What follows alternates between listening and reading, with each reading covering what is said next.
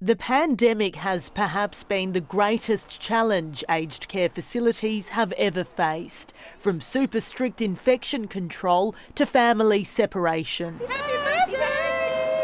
Australian researchers will explore whether an ultraviolet light, similar to this one, can kill the virus that causes COVID-19 out of the air. And we're taking this kind of existing technology and really applying it in a new setting where at the moment we've got a really acute need. The germicidal UV lights would be installed inside air conditioning systems at aged care facilities. We are placing these units within closed ducted systems or very high in the air column to make sure there's absolutely no potential for people to be exposed. Professor Rogers' project has been given $1.3 million from the federal government to conduct the trial.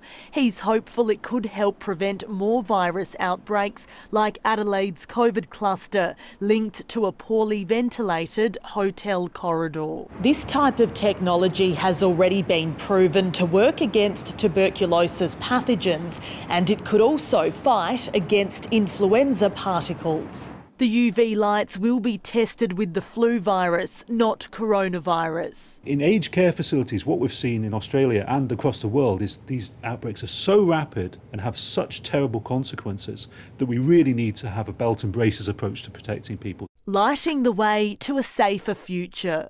Natasha Kalios, ABC News, Adelaide.